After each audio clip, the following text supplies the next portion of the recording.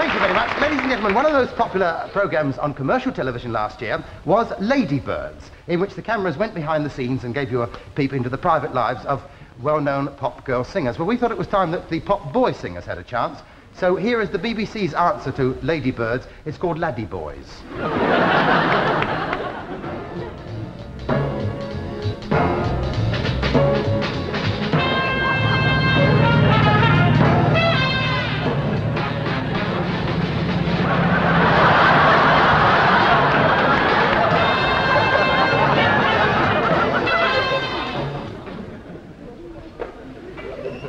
My son. Of course, he's been keen on the rhythm music, you know, like ever since he got that electric guitar. Oh, yeah. He got it at the Works raffle.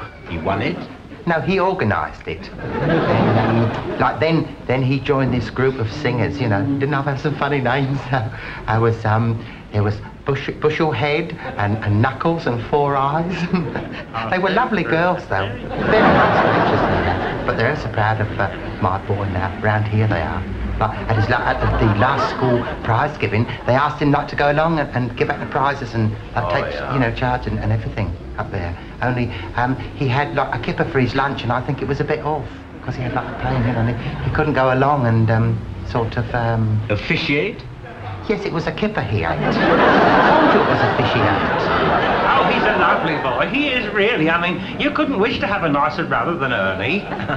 Oh dear.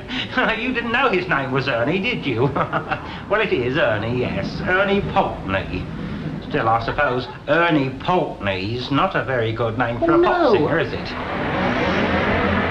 But I, of course, retain the name of Pulteney, where I work at Nichols' hardware store. But then, of course, I work a whole year to make the same amount of money as Ernie gets for making one gramophone record.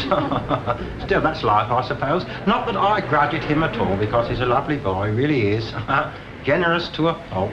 Yes, he's a lovely lad. I mean, he's good to his mother. Yeah. And he's admired and he's respected and he's decent and he's clean living. I only wish I could say the same about some of those little scrubbers that he knocks about with. But I can't. Still, that's Ernie. Tex, I mean. Mind, of course, it hasn't been easy for him, you know, because he had a hard life. I mean, he left school at 14 and he was out of work for the next 11 and a half years. Oh, how old did he tell you he was? 19. Did he really? Well, I never. Oh, 19, eh? Well, that would be, yes, 5 years he was out of work. Well, he couldn't do any heavy work, you see, on account of his back. Oh, what's wrong with it?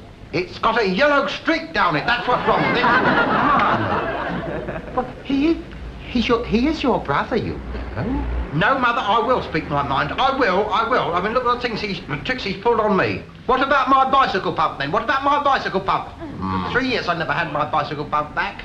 And what about Angela and the baby? You don't know about Angela and the baby, do you? Oh, he's a lovely boy. Like I tell you, Sonny, when he was left school, he was out of work for a bit, like, and his mum, she had to keep him by taking him washing.